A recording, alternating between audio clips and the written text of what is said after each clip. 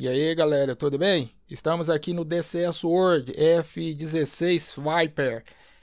Essa sequência de vídeos que eu estou postando são dos arquivos lá do canal do Matt Agner, aquele CEO que posta os vídeos acadêmicos do F-16 Viper. Até o outono desse ano, de 2019, ele vai lançar vídeos explicando algumas coisas sobre o F-16. Como os vídeos deles são públicos, eu vou reeditar eles e colocar aqui no nosso canal com legendas do YouTube. Vou colocar a legenda do YouTube lá, vou copiar o vídeo e vou postar aqui no canal. Como os vídeos dele, eu já falei, são públicos, não vai ter problema. E como o meu canal não tem monitoração, ou seja, eu não ganho dinheiro para postar vídeo no YouTube, eu acredito que não vai ter problema. Mesmo assim, lá na descrição do vídeo eu vou colocar todos os links dos arquivos original do Matt Agner. F-16 Viper, acompanha aí!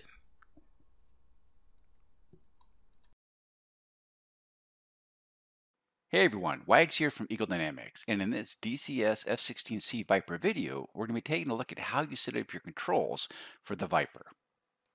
So when we released a product, we included many default profiles for popular sticks that can best support the Viper. These included Thrustmaster, Real Simulator, Logitech/Zytec, Virpil, and VKB. However, we also realize that many people want to, of course, customize their profiles for their stick and throttle to best suit their needs. So I wanted to put together a little video of how you would go through our controls manager to set up your stick and throttle. So before we take a look at the controls manager, let's first take a look at the stick and throttle of how they're really set up in the real S16. Now, in the image displayed on the left side at the very top, we have the weapon release button, the red button, and this is used to release any weapon except the gun. So even for air-to-air missiles, you would actually use the weapon release button and not the trigger, like say in the Hornet. And to the right of that is the trim switch, which if you are using standard trim and not the backup panel on the console, you would be using this for pitch trim and roll trim. And generally with pitch trim, you never have to touch that. Even the pilots we talk to rarely, if ever, use it. The only time you'd really be using the trim hat would be actually for roll, because although the F-16 trims to 1G in pitch, you'll still have to trim and roll, particularly for asymmetric loadout. And below the trim hat is the display management switch, the DMS, which most pilots pronounce as the DMS switch. And this has different functions depending on the mode you're in an aircraft.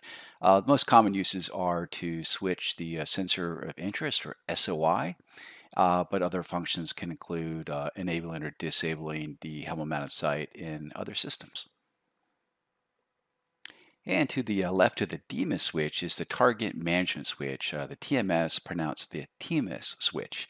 And just like the DMS switch, it has many different functions depending on the mode you're in, but some of those common ones are TMS forward for designating a target and TMS aft for undesignating a target. On the front of the stick is a two-stage trigger, and the second stage fires the gun, and the first stage can have different functions. Generally, firing the laser is the most common.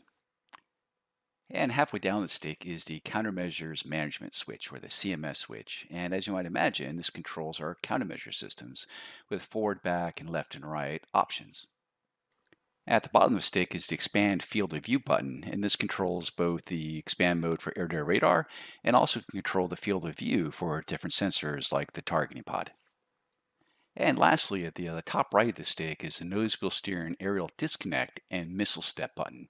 And as you might imagine, again, this will enable, disable the nose wheel steering, also the aerial disconnect connection, and also it acts as a missile step in the sense that it can either step through missiles of the same type, or with a long press, it'll actually change the air-to-air missile type itself.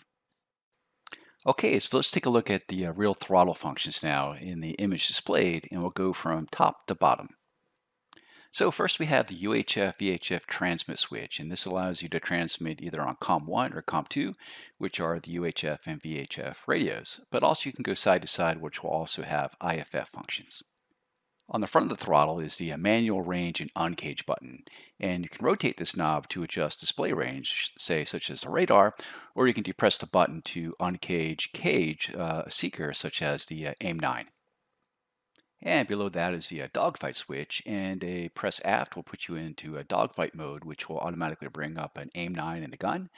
Or you could move it forward to the MRM position, in which case, if a longer range missile like an AIM-120 is loaded, it will automatically bring up an AIM-120 in a 40-mile range.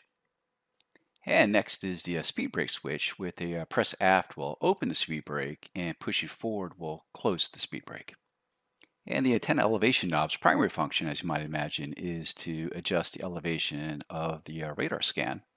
And finally, we have the radar cursor with the enable switch, which allows you to slew the cursor on the MFD that is currently SOI.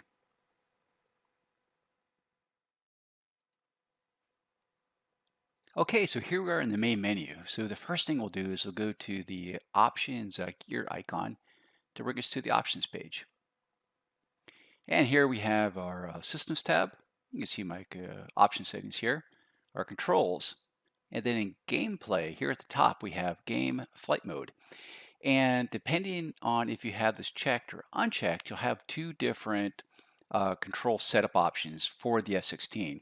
If it's checked, you have a more arcade type of option setup with very easy lock and cycling targets with just a key press, or simulator mode. And what we're going to do is we're going to keep it unchecked, so we'll be in simulator controls. So if we go to controls now, and we have our aircraft list, we have F-16 Sim and F-1650 Easy.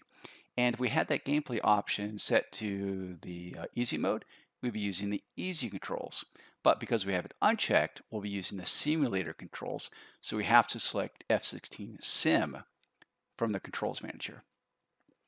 And once we do that, let's go take a look at the setups now. First, we'll go to Axes commands.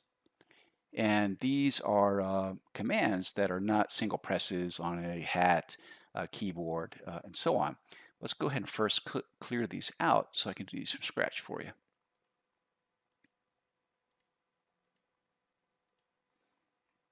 Okay, so first let's do the primary ones. Of course, we have the different functions listed here on the left side, the category, and then the input device, the three columns here for keyboard. This is my stick, and this is my throttle. So for pitch, we'll have pitch, and we follow it over to the input device, which will be the stick, which is the box here. And now we'll double click on it, and now we'll move the joystick forward and back for pitch, and you'll see that it automatically recognized it as joystick Y. Hit OK, and I'll go to roll. So select roll, we'll follow it over to the stick column, find the box, double click, and now move the stick right and left, and automatically recognizes as joystick X. Now we can also do is we can go ahead and set up the tuning. So we have the box selected, we'll go to Axes Tune. And the two I usually use, one is the dead zone and one is the curvature.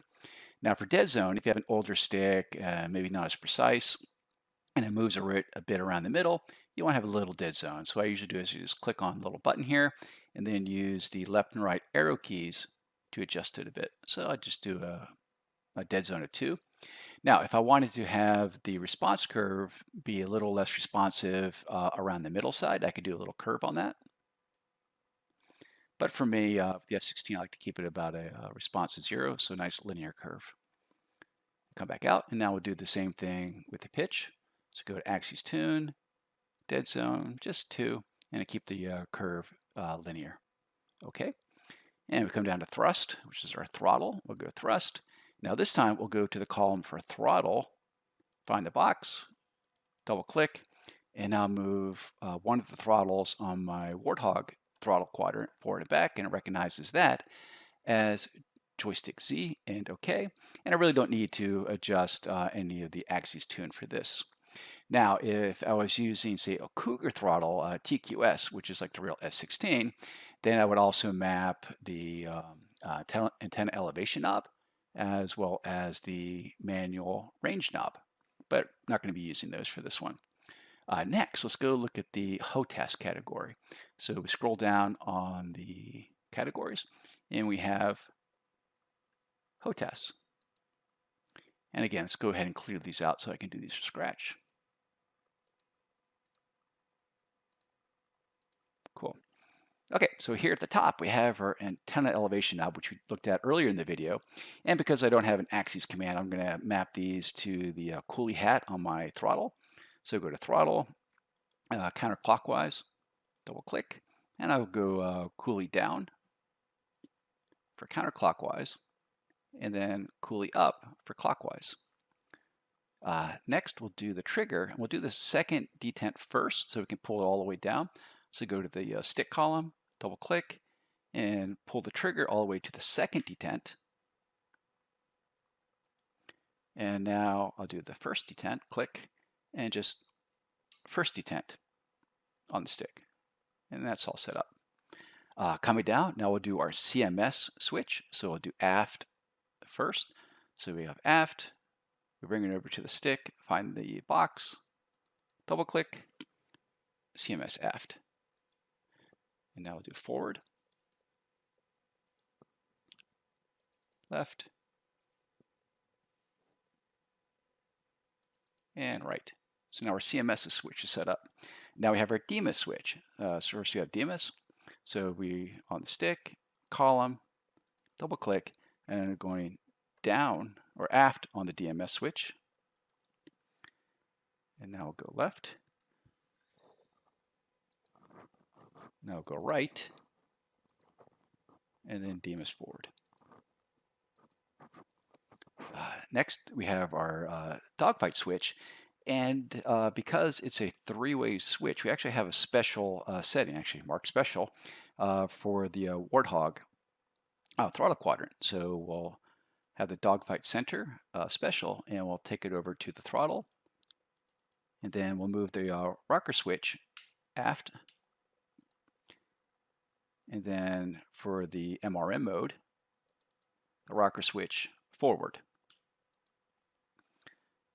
And we don't have to worry about all these others. These are just a lot of different options to allow different sticks to be mapped correctly. Now we have our cursor. We'll go back to throttle, double click, and press in on the cursor switch. Expand override, that's going to be a stick function midway down the stick. Double click, click on the expand button on the stick. Manual range. Now again, this is one of those that if you have the controller, you can map to an axis, but in this case I don't. So I'm going to map it to the China hat on my throttle. So throttle, China hat forward for counterclockwise, and China hat aft for clockwise. And again, you may find a different configuration that works best for you. This is personally works best for me. Now we have the nose wheel steering. That's a stick function. So stick column, find the box, and press the nose wheel steering missile step button. And scroll down. Paddle switch, stick, pretty much as it sounds. So go ahead and hit the paddle. The cursor, actually I'm going to go back to the axis. Let's do that. I forgot to do that earlier. So axis commands. Now if you have an axis to map the cursor to, this is the best, definitely the best way to do it. So we have a radar cursor, x-axis and y-axis. So we'll go x-axis first. We'll go to throttle, double click, and now we'll move the cursor switch right and left. And now the y-axis up and down. And now those are mapped. Let's come back to HOTAS and pick up where we left off. So we don't need to map these because I already mapped those to an axis commands. Speed brake. So throttle function, find the box, double click, and this is every track. So we're going to go forward